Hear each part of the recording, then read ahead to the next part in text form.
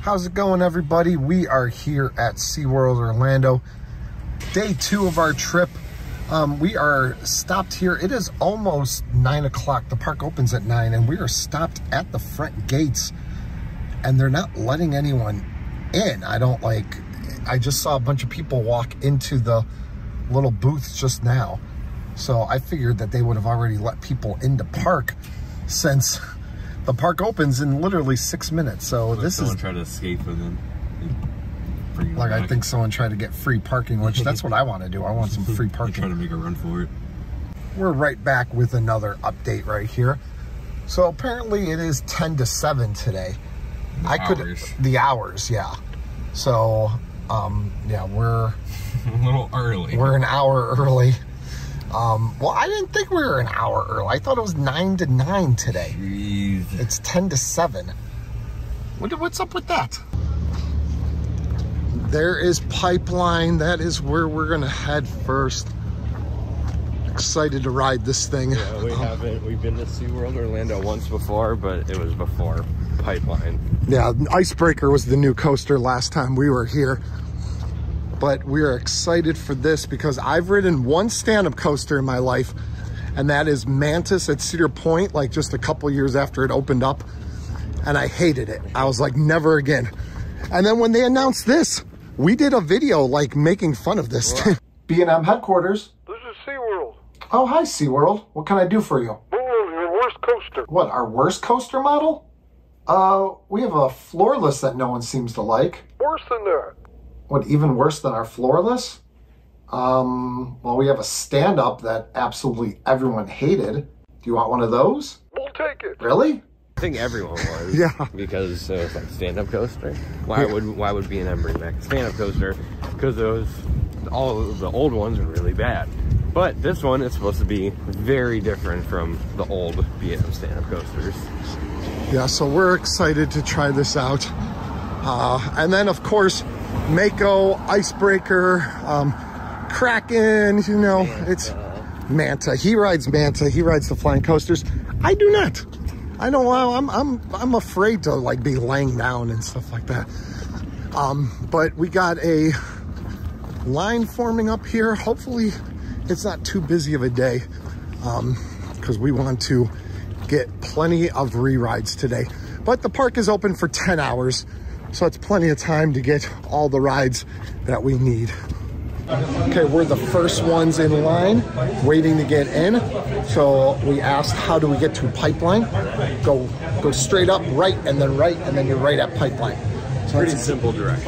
I mean, pretty simple. Right and right. So if we forget, then you guys have to remind us in the comment section down below how to get to Pipeline. So we are the first ones there. So we get first surfboard out of the day.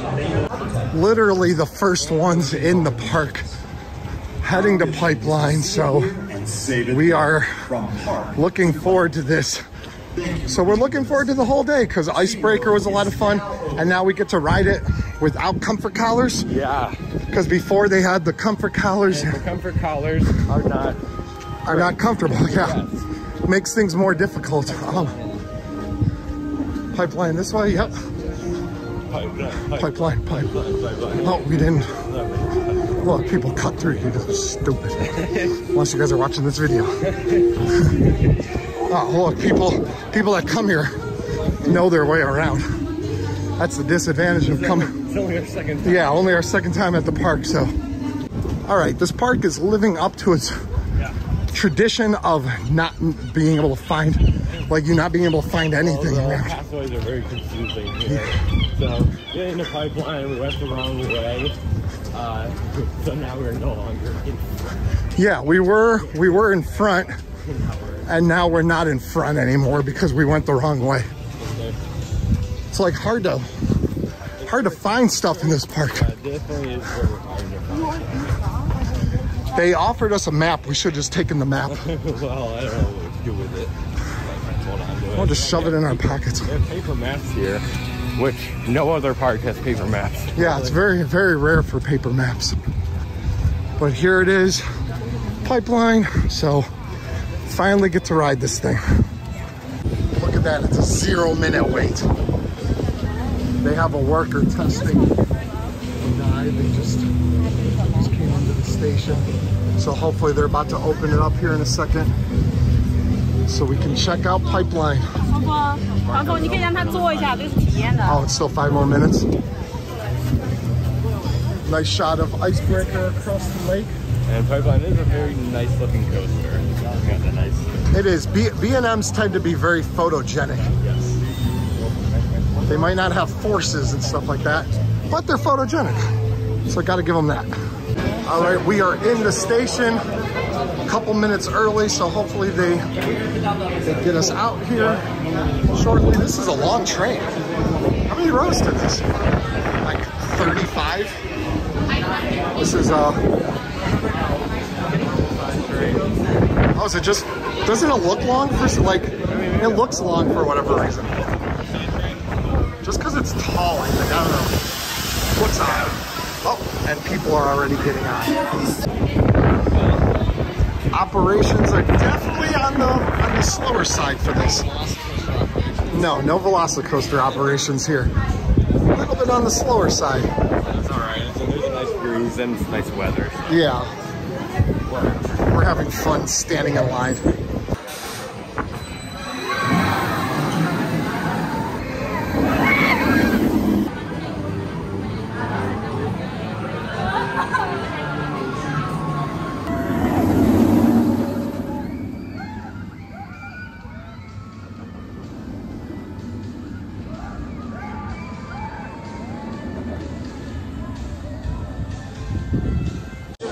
First ever ride on Pipeline is complete. I would say, it, like the old B&M stand-ups, it hurts your legs still a little bit. It's not completely comfortable. So I would say it would make it a little bit like less of a completely marathonable ride. Yeah, because it will hurt your legs a little bit, but it's very fun. It's a very fun ride. Yeah, the stand-up airtime is really cool. It's unique. It's a fun ride. It's a good layout. Yeah. It's not like the old B&M stand-ups that were based on inversions and all that. This is more of a spread out layout and a lot of fun. So definitely something that we're gonna jump back in line for right now. Yeah. They're only running one train though. Yeah, so that makes it a little bit, yeah, that kind of sucks. It makes the line a little bit longer than it normally would be. I asked if they were going to add more trains later on, and they said that they'll see how the line goes. So I don't know what that means because the park literally just opened and it's already a 10-minute wait. So, I mean, not that 10 minutes is a long time, but you would think they would open with 2 trains, like, and then add a third, assuming that this thing has 3 trains. But we did front row, so excellent. I think we're gonna just jump on any row now. Yeah. It's something that, I don't think it's something that the rows matter. We'll see after we ride some different rows. All right, so we're here at the bridge that kind of leads you over towards the Icebreaker area, except it's not 11 o'clock yet. So apparently this side of the park opens at 10 and the other side of the park opens at 11, because we were saying that we didn't see Icebreaker going at all. So we were wondering why it hasn't been operating yet. Obviously Pipeline and Mako, Manta, like Kraken, those rides would be open. Yeah, well, I don't know about Mako because I don't see No, Mako's open because it's on the side of the park. Okay. And I thought go, but okay, I see Kraken going at least testing. So most of the coasters would be open at 10 except for Icebreaker. Pipeline in the back row was good. So we did it once in the front, once in the back. And personally, I thought it gave a little bit better airtime in the front than the back, but you disagreed or no? I don't know, I think they were both good. I think the airtime was a little bit better in the back, but there was like one airtime hill in the front that like gave you good airtime at the very end, but in the back, not so much. So. Yeah. Here we are at Mako, sporting a 5-minute wait, which sounds good to me. Actually, I'm on 0-minute wait. That sounds even better. We're about to do our second ride on Mako. Front row, we did back row first. It is one train because the other train we saw had no seats. Like, There's another one in the... it could become a stand-up coaster. But so, lines will get a little bit longer today because of these one-train operations. But I'm helping things move along. I'm setting up people in line and getting things moving along. Like there were 3 people and then a solo person. I said, why don't the solo person go move in line, get in with them. So they should pay me. Should they pay me? Give me money, SeaWorld Orlando.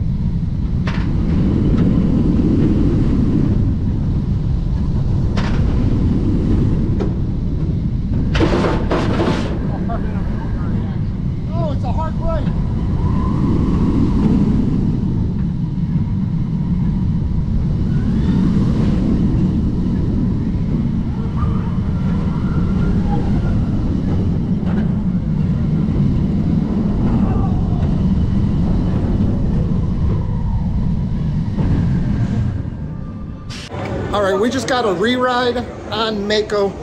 They let you do it one time. That was our experience last time we were here. But we had to get out of the front row and go to the back row. But the station emptied out completely, so we were able to jump back on. But now we have to go back out and go all the way back through the line. Because one time, that's it. I like back row more than front of Mako, but they're both really good. Like every airtime hill gives you really good airtime, which is how Hyper should be. There's not one hill that misses on that ride. So, and the fact that it doesn't have a rattle like Diamondback definitely makes it my top one. It's official now. I was back and forth, but yeah, it is official now. I like Mako a little bit more, but they're really close. But yeah. And still, my least favorite is still Nitro. Go figure.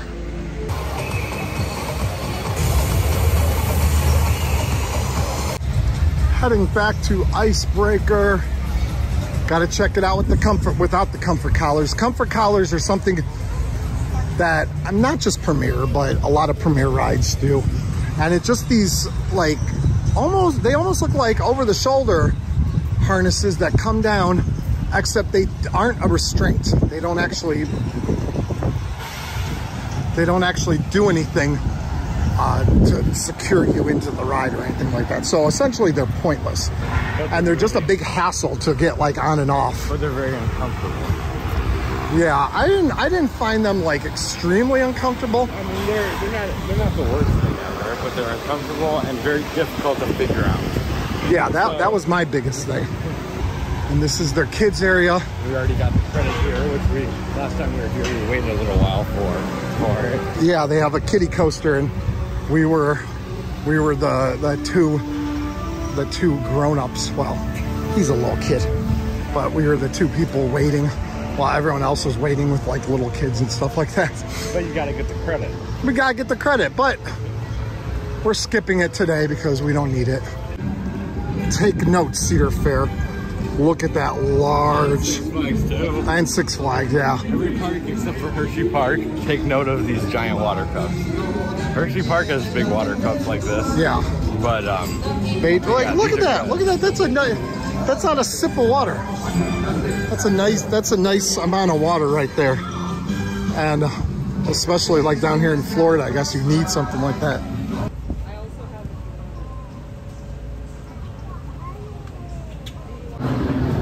Icebreaker is a walk-up. That's always good. comfort collars. No comfort collars. We have not ridden this without the comfort collars, so How it compares.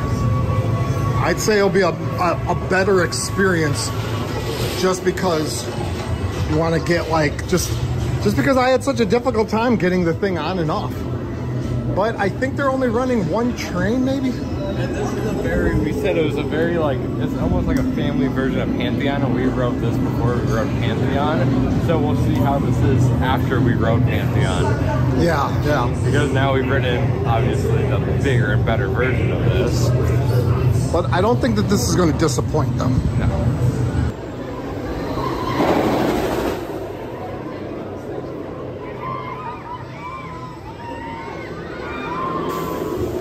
So you say Icebreaker is a back row ride? I say definitely. Airtime is way better. Airtime is definitely better. What I say is wrong with the back row is the fact that I think you actually have less leg room. Like Premier trains are miserable as it is, but even in the back row of Icebreaker, oh my God, it's like impossible to get in and out of, even more so than normal. And like the shin restraint was like pushing down extra hard on my shin. So it kind of painful a couple times because you do get some extreme ejector in the back row. Which way are we going? I don't know, I was gonna ask you. Oh, well, you said to go this way, so. No, I said, yeah, back there, I said to go this way, but now. Oh, okay, well, we're gonna try to figure out where we're gonna go next.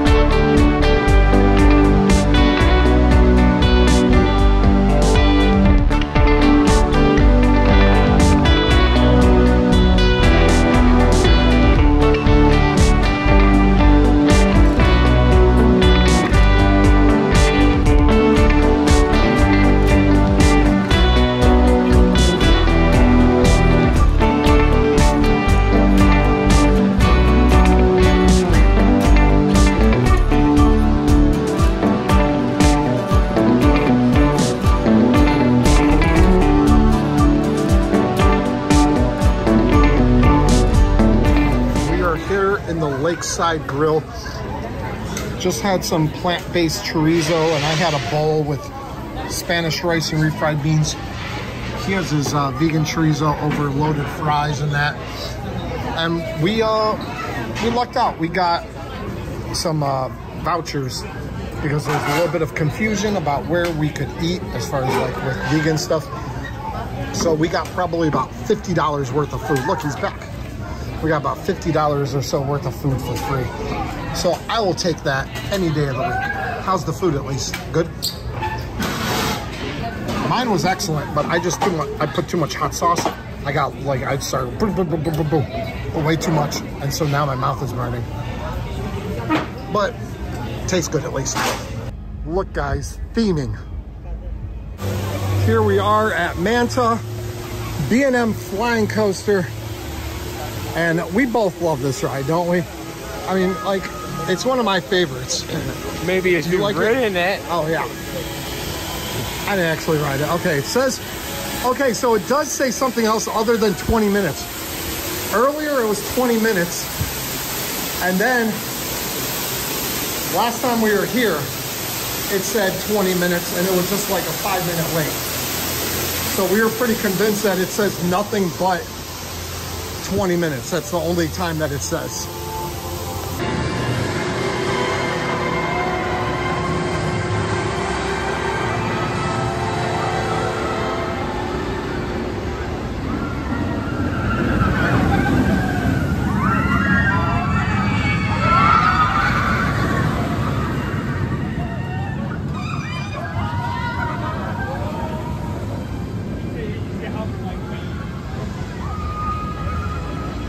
All right, so how did you like Manta again? Loved it. You loved it? It's a great ride. Okay. Absolutely. Pretzel look is insane. Okay. But I have a confession to make, everyone. You guys should all be proud of me. I rode Manta. Not lying, I actually did it. But my eyes closed the entire way up. Like going up, like a Vekoma flying Dutchman, you go up backwards, so it's not quite as bad. B&M flying coasters, you like lay down going up the hill, and I was like, I never wanted to be like facing straight down and looking at where I'm gonna be plummeting to my death. So I kept my eyes closed. I know that's not a good enthusiast of me. That's not very enthusi-like, and I don't care. Too bad, people. But now we're gonna go. What do you want to do, Kraken? Yeah, let's do Kraken. Okay. So unfortunately, Journey to Atlantis is going through some yearly maintenance. You got some painting going on. So we rode it before, and it was fun. I absolutely loved it. I thought it was fantastic. Sucks that we can't ride it this time, but we've ridden it, and I really like it. I think we're gonna do Kraken next, but first, I wanna get some water. Very thirsty, so I wanna see if they have some water cups. First, to get some water at High Seas Market. The Kraken station, it is living up to everything else at SeaWorld Orlando today, and it is one train ops. Everything except for Manta was one train ops today, which I guess can be expected in winter months when they send the other trains out for maintenance and start doing stuff to them. And it's a pretty long ride too, so it's taking a little while. And one thing unique that they do that I've never really seen at any other parks, they have quick queue only lanes. So quick queue is their fast lane, skip the line system at any SeaWorld parks or Busch Gardens parks. And it helps you like save some time. But I've never seen where they get your own lines. Usually it's just like you join the regular station but skip a lot of the line. All right, Kraken has a delay. They had a pretty hard stop on the mid-course. I'm saying it's Ghost Train. He says it's not a Ghost Train.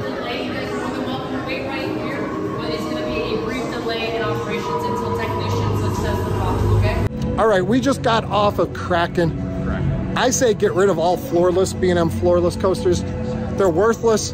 I know you say you don't get the headbanging anymore, but I don't like love floorless coasters. I don't know. Whatever, but I'm not like a big fan of it. I don't get extreme headbanging, but enough where I don't really enjoy them that much. Kraken was better. It was like, we rode it before, but I didn't remember too much of it. It's a very forceful ride. It is very forceful. It's a better floorless coaster. But anyway, the story is that as we showed that they were stuck on the mid-course while we were next in line. So then they got them off the mid-course, they cycled through one test, and then they loaded us on after that, and we went through just fine.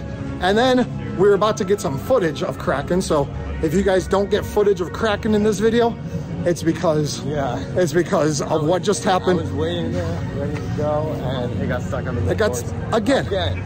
So it skipped ours. It let us get through just fine because, I mean, obviously they know who we are. So they wanted us to have a good experience. But now they're stuck with everyone else. But we got a few more hours left here in the park. So now it's just time to get in any re-rides that we want to do, even though we've already gotten a ton of re-rides on some things. And then more Manta. I don't know if I could do that again. But now it's just time to kind of relax and take our time and get a couple re-rides that we want to do. It's a miracle Mako added another train. 2 train ops. That's why the station is empty right now. One real quick note about this park. Really no flat rides. Like almost, except for like the kids area, some kids like small kiddie rides. No flat rides. So they need something like a Scream and Swing, or like even a couple like old traditional rides or something like that. They have the observation tower, if you count that. Nah, that's not really a flat ride. But SeaWorld, take note, you guys need some flat rides. Busch Gardens starting to get a couple flat rides. Yeah, well, yeah. So why can't you guys? That was a problem with Busch Gardens, Tampa in particular. Yeah. They didn't have many, but now they're starting to get some. Yeah, so now SeaWorld Orlando, it's your turn. We got a show going on. We got Big Bird. Big Bird. But Big Bird doesn't fly. But that's okay. We love him just the way he is. but Big Bird does roller skate. Big Bird roller skates. So we're just sitting over here, and we got an egret, we got rabbits, we got squirrels, a white iris, and some blackbirds. I don't know, they went away, but it's a whole Disney movie back here. SeaWorld seems to think that the larger the number gets, the better, because these operations are some of the worst I've ever seen. I haven't seen under like 2 minutes and 30-second dispatch yet. Icebreaker is a complete mess. Like, look at this station. There's no one working, keeping people in order in the station. So it's a complete mess. Operations, complete mess. One train ops. Look, we're at 1 minute right now, and we're not even close to dispatch. Might be going for a new record. We'll have to see. The whole process of checking seatbelts and then coming through and checking restraints, doing restraints, is not the best way to do things. But look, they're about to... What do we got?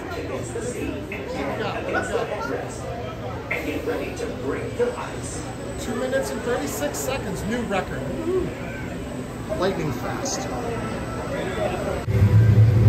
Our day is winding down here. Park's gonna be closing soon, plus... We just waited. Plus what? Plus we're getting tired and hungry. Yeah, we're very tired. We just waited like half an hour for Icebreaker. Yeah, that was crazy. But luckily this park, if it's a slow day, the line that gets the shortest wait is Mako, and Mako is the best ride in the park. So that's very convenient. Now this is going to be our 8th? 10th. Oh yeah, 10th. 10th ride of the day, which ties for the most we've ever gone on one coaster in a day with Jersey Devil, which obviously we got 10 as well.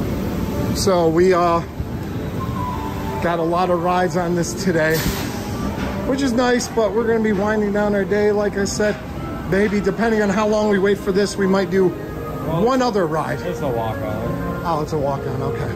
So we'll probably do one other ride after this. Manta. And then call it quits. We ended Mako day. Did we tie a record with Jersey Devil with 10? Did we or did not? Well, we did. We did, and a little bit extra. We rode Mako a total of 15 times today. And 15. And I think the last 4 or 5 times, we didn't even leave the station. We just bounced around between like back row and second to back row. 5 times. Yeah. And yeah, they let you re-ride and all that, so. Yeah, so that was definitely a good time. Everything else we got in decent amount of times. Icebreaker we got in like 3 times. Pipeline 3 times or something. Lines were pretty slow or pretty low today. Yeah.